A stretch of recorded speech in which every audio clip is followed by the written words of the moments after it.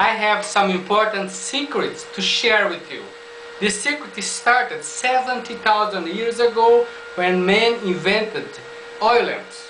How it works? We have fluid in the bottom and a wick to conduct the fluid toward the flame. So this device helped man to handle fire since the beginning, because the flame is small and take a small amount of fuel. And we have this hydrology here, not yet on the patenting affairs. I can say that around 9,000 patents in the USPTO is not exploring some deep, easy secrets behind it that can make you have a good gardening or lots of money with patents in many technological applications like ink cartridge, like markers, like biotechnology and so on. How it works?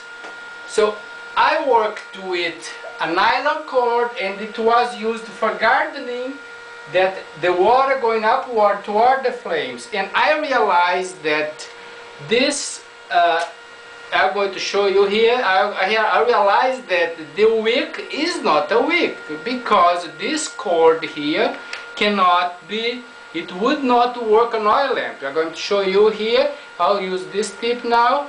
So if this burns by itself, it doesn't stand the functioning of oil lamp, and it is a much advanced hydrology that has room for near 100 or perhaps 200,000 patents. And the hydrology is not that so complicated, because you can see here on the wall we have a drying paper, and the water in the bottom is called saturate, on the top unsaturated. This water, it moves continually upward, and this part here has water, has air and solid part. And you see the plant loves, because this plant, it has the rooting system in a system like that one, and the water moves upward continuously by this nylon cord. That is not a wick. It doesn't work as a wick. The knowledge for this is already on textbooks, soil physics. So I learned it deeply on my PhD at Penn State University, hydrogeology. And I already got 3 patents because I was playing with an advanced rope that I refused to admit as a wick, not for professionals that understand hydraulic deeply.